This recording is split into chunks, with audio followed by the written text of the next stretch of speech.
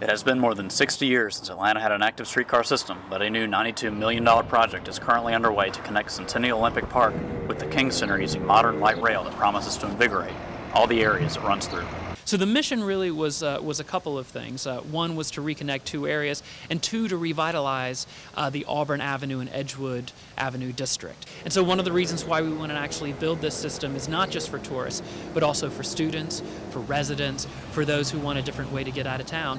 And the issue that we've had for many years is that MARTA is a terrific system, although there has been a lack of what's called last mile connectivity.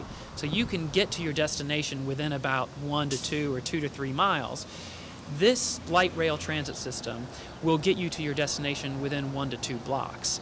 In order to make this new system possible, a massive construction project was undertaken that has affected businesses throughout the city. I guess for the most part, it just is a deterrent for traffic. It's a deterrent for customers because of the all of the barrels and everything. Just the presence of construction just seems to deter a lot of traffic from wanting to come to the area. I think that maybe they should have, tried to build up the neighborhood before they introduced the rail.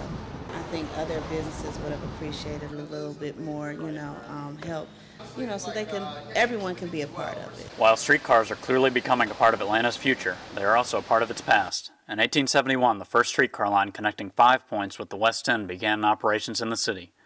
This line was primitive and consisted of horse-drawn coaches riding on cast-iron rails. After the success of this first line, others were constructed to connect most of the city. In 1902, these various lines were consolidated under the Georgia Railway and Power Company. These lines were fully electrified and kept pace with other systems around the country.